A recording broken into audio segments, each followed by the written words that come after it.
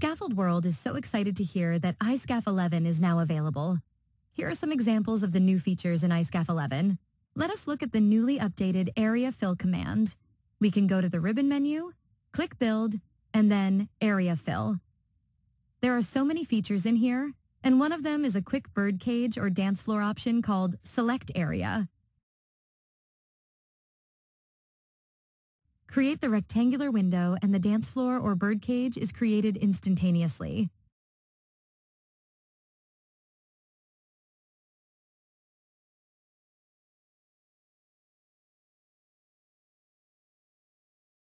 Next, we have the Quick Measure tool, also easily accessible from the iScaf ribbon menu. Click on Quick Measure, and all you need to do is move your mouse around your drawing and dimensions and angles pop up automatically.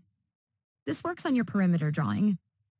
And also, as you can see here, it works with your full scaffold plan design as well.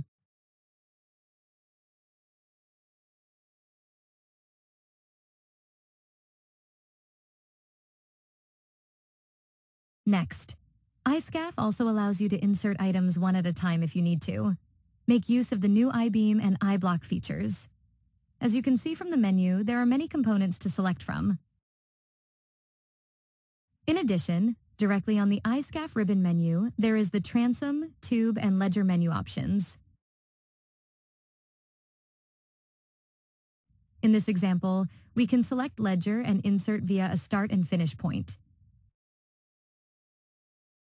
Select the size based on the components available, heavy duty or light duty. And the ledger is inserted. Moving right along here, we have the iScaf Bay Count feature. This allows iScaf to quickly count all your bays with all the different sizes in your plan design drawing.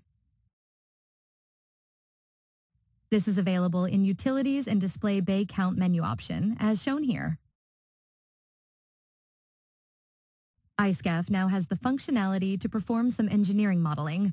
With the iScaf 3D model, select the Engineering Eng option from the Build menu, and then select Hide iScaf Show Engineering Layers.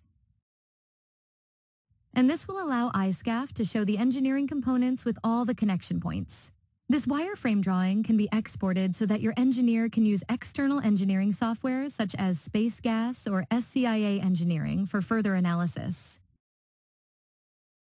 Before we finish, let us quickly show you this 3D model of our updated US-style frame module using all imperial measurements. We hope you enjoyed this quick tour of some of the features of iScaf 11, and there will be more to show in future videos. Please contact us at scaffoldingsoftware.com for more information.